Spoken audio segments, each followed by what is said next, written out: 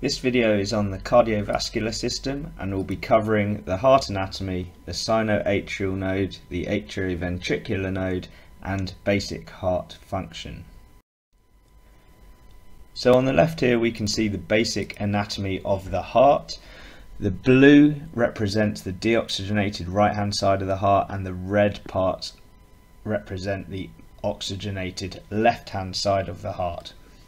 We can see here we got the basic heart makeup of the right atrium, left ventricle and the right ventricle, and in between the atria and the ventricles we can see our valves. Now we know valves stop blood from flowing in the wrong direction, and on the right hand side we can see we have the atrioventricular, or the tricuspid valve as it is often called, and the bicuspid valve on the left hand side there.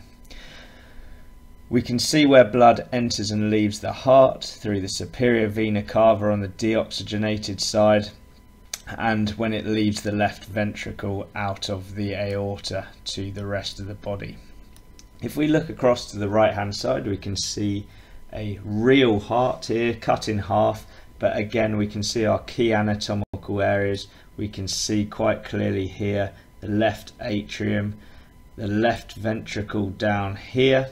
We can see our bicuspid valves where the blood flows through before it goes into the left ventricle, and then some more key areas here such as the septum down the middle of the heart, and we'll speak about how the Purkinje fibers interact with the heart later on in order to cause contraction. Here we're going to talk about how the heart actually contracts. So it's quite simple. We have an SA node here in the, or near to the right atrium, a sinoatrial node. This is often called the pacemaker of the heart because it is responsible for causing the heart to beat.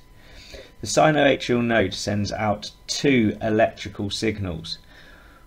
One of those signals stimulates the atria on both the left and on the right side, so that causes both the left and the right atria to contract, and that pushes blood down into the left and the right ventricle.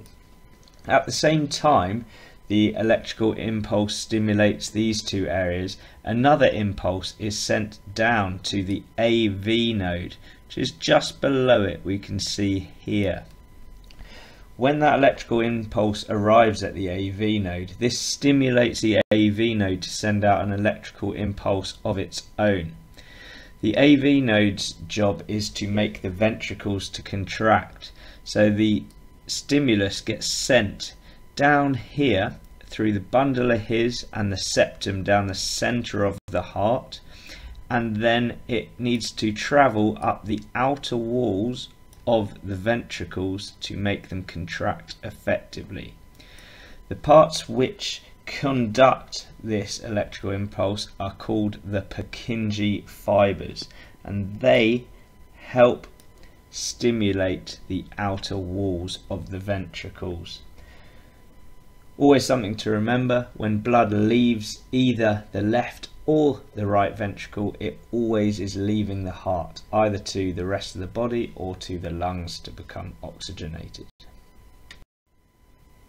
Cardiac impulse, keywords. The heart is something we call myogenic, which means that it generates its own impulses. So the SA node will always continue to fire regardless of whether we are at rest or exercising. In future videos we will look at how different chemical changes and impulses can stimulate increased heart rate. The SA node, the pacemaker of the heart, causes the atria to contract. At the same time as stimulating the atria to contract, it will also send an impulse to the AV node. Once the AV node receives an impulse from the SA node, it will fire its own impulse down the septum, through the bundle of his and along the Purkinje fibers, causing the ventricles to contract and forcing blood out of the ventricles either to the rest of the body or to the lungs. Two key words here referring to contraction phases of the heart. So when a certain area of the heart is contracting, we'd refer to that as systole. So if the atria are contracting, we'd call that atrial systole. If the ventricles were contracting, we'd call that ventricular systole. Equally, if we are talking about a relaxation phase of the heart, so for example, if the atria are relaxed, we'd call that atrial diastole, and if the ventricles are in a relaxation phase, we'd call that ventricular diastole. Here we're just looking at the structure of the heart, and there's three layers which you need to be aware of: the pericardium, the myocardium, and the endocardium. So if we look over to the diagram on the right, we can see where the pericardium is labelled, and that is the outermost part of the heart, this white bit here. We can also see a small gap between the pericardium and the next layer. The reason for that is because the pericardium is double layered and has some fluid in between it, and that prevents friction from the heart banging against other organs within the body and makes the beating process nice and smooth. The myocardium is the second layer, so that is our muscular layer. As we can see here, it's very red, just like any other muscle, and this is the layer which gets stimulated when the heart beats. So from these electrical impulses, this is the layer which causes the contraction, and it follows something called the all or none law, which simply means that if the muscle is stimulated, it will fully contract. If it's not sufficiently stimulated, none of it will contract. Finally, we've got the endocardium.